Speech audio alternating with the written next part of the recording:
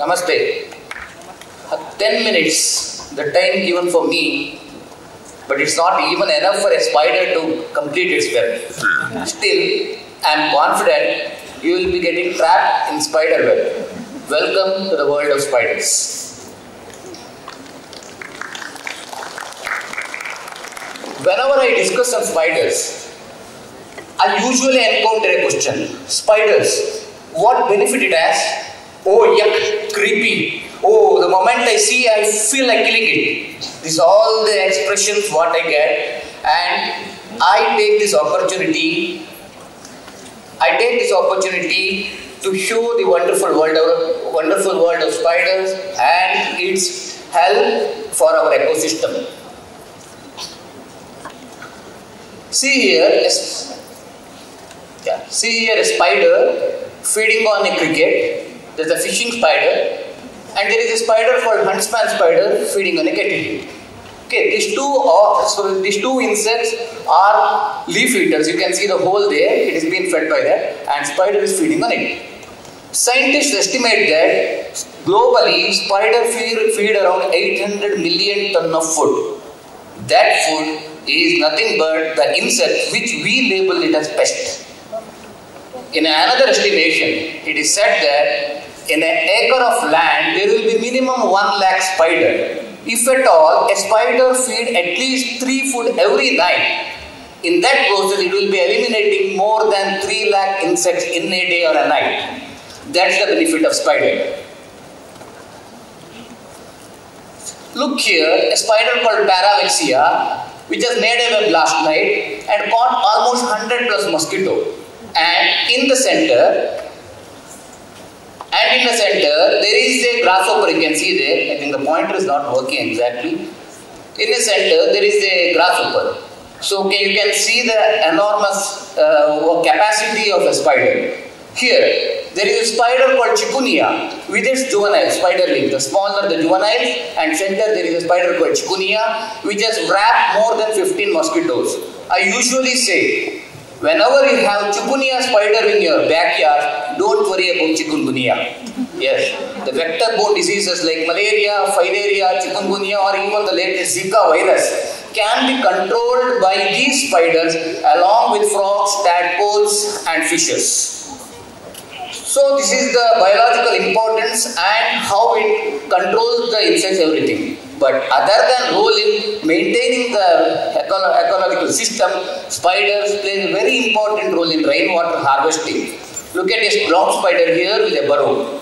In my organic form, Indraprastha, actually in a square meter of land, there will be minimum 6 to 8 ground spiders. Each of these spider makes a tiny burrow which can be even a feet deep long, and these all are rainwater harvesting pits. Even in this present summer, our farm, we can dig a hole, and even in the 4 feet we can get groundwater. That's the capacity of spiders. You can appreciate here a spider called Hipasa, and you can see the amount of water collected in its web, and there is a funnel in the center. So all this water percolate inside, and that will help in elevating the groundwater table. Yes, web plays a very important role. Especially you can observe in winter, there will be no rain, there will be shortage of rain. All this atmospheric dew will be collected in this web, and as sun rises, they will form a small tiny water droplet and again percolate inside, and that will be the source of water for the plant which are thriving for water. Nature, you will know that the spider is very important to maintain its ecological balance. So hence, nature has gifted spider with many superpowers. It's not like the superpower what we have and all. It is a superpower where a spider can dress like anything, they can mimic anything, and they can adapt for any situation, and even they can dress up for any situation. Let me show one by one. Camouflage. Can you see a spider here? If I go for a combing operation, because 2 army persons have already talked here. So if I go for a combing operation, can I go with bright dress? Enemies can spot me and kill me out. Same thing, spiders cannot exhibit themselves on a tree bark. They should merge with the surrounding. The thing is, even we have to merge with the nature. Similarly, spider is setting an example to merge with the nature, and here a spider called Fascius, a jumping spider, has merged with the lichen. Lichen, it's a growth, it's a mixture of algae and fungi. So you can see lichen all around. You can see the lichens here, and the spider is merged, and it is not seen by any predator like birds or gecko. Yes, with a great difficulty you would have spotted a spider in my earlier side. Can you see a spider here? Here, a spider called lichen mimic huntsman spider or Pandarustus. See, this whole thing is a spider. You can see the legs there. It is almost mimicking the moss in the tree bark. So exact mimicry, no birds, no reptiles, even we can't spot a spider here. Okay, I think after saying, you would have spotted here again. Can you see a spider here? I think after looking my previous side, you would have managed to say the left side, there is a huntsman spider. But you should believe me, there are 200 plus spiders in this slide. You can see the white egg sac above, and all the small mustard-like creatures which have just emerged are the spiderlings. So the spider, mom spider itself cannot be spotted, and the juveniles still can't be spotted. Take a blade of grass while going out from this campus and just rub randomly to the tree bark. You can see the mad rush by the spider which was confidently hiding. Again, it will do a mad rush, and again it will become invisible. This is a two-tailed spider which is right there in every tree bark. Tree stump. It is a good idea to mimic a tree stump. Whenever you feel like a continuation of tree stump or a dry twig, no predator will spot you. Oh, it's a dry thing, no need of eating, so that they will reject. Similarly, when it mimics a tree stump, even the birds can't identify that it as their food, hence it escapes from the mouth of predator. The poultice is the best, and you can see a lantana twig here, and left side what you are seeing is the spider which is mimicking exactly the lantana twig. You can see a mom spider, the big mother spider called poultice, which is looking exactly at you. Even while photographing, I saw only this female spider. But there is a female spider right down there. There is a male spider which is hiding 100% camouflage. Only while post-processing the image, I found there was a male, and even I didn't see it during the field visit. That's the brilliance camouflage you can see in nature. Dung mimic. Oh shit, that's what we say when seeing a dung. So any bird poop or any poop we won't touch. Same feeling the birds has, lizards has, all those things. So they won't touch the poop. So mimicking a dung is an excellent idea and a great gift by nature. So the dung mimic, they easily escape from the eyes of predators. This spider is called Bacillobus, make a beautiful hanging web during night and feed on mosquitoes, moths and flies. There is another dung mimic called a fine arachne, an ambush predator. This actually mimics bird dung, stays along with the bird dung and stays as if it is looking like a bird dung, and patiently wait till a bottlefly comes to lick that bird dung. When the bottlefly comes and start licking at the poop, this slowly hugs and feed on it. That's the capacity. Again, look at the dress what nature has gifted. Snail.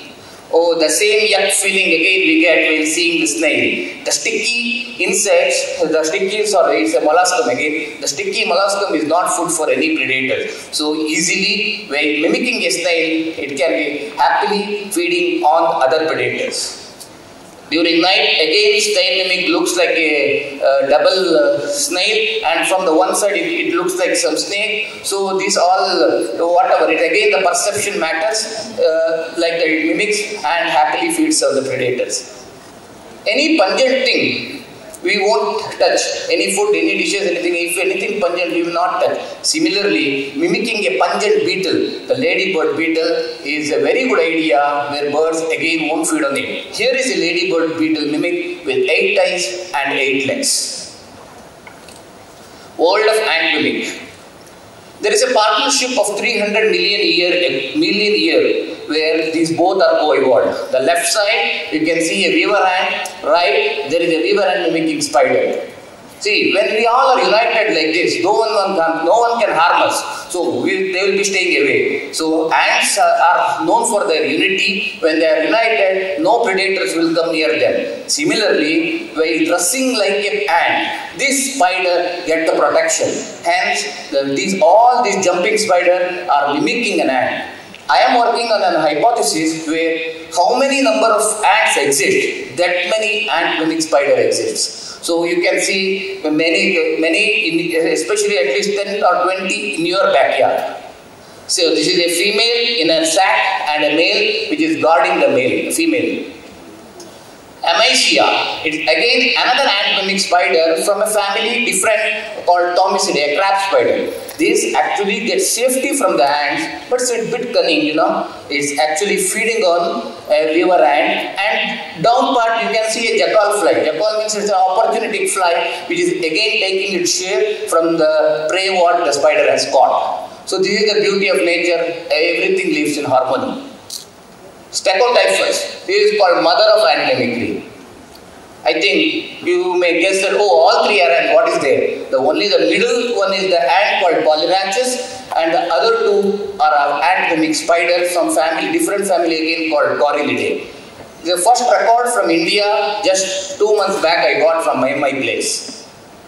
Ant mimic spider, you can't even believe this is a spider. Mirror spider. Now don't please comb your hair looking, because it's just 5 mm tiny, very tiny ant hunter, and see how we have evolved with the glass piece, everything with embroidery in few recent years. But from 100 to 300 million years back only, the nature has gifted with a beautiful grass embossed dress, and you can see that here, and this can contract and retract the glass to fool the predators.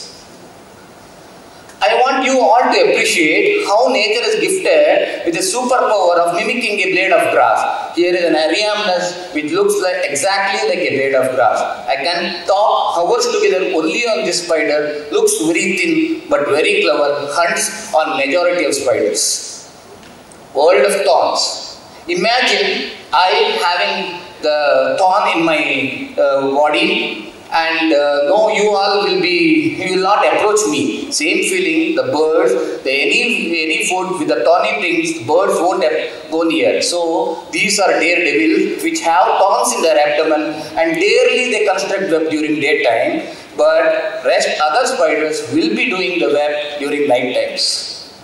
Here are few thorn mimic spiders. The first one is the Gasterakantha. Gaster means abdomen, Kantha means thorns. Makarakantha, Gasterakantha Kuhli, and Kalakantha brevispana. So these are the wonderful mimicry what you can see every day in your backyard, and you should have eye. Other than looking at the cellar spider, what is there, and you are grooming daily, just open up your eyes and look at the nature. There are many diversity. Till now in the world we have 51,500 spiders. In India we are having 3,000 spiders. In Karnataka we have more than 600 spiders. And I think in your backyard there will be minimum 30 spiders, and just go and watch from today.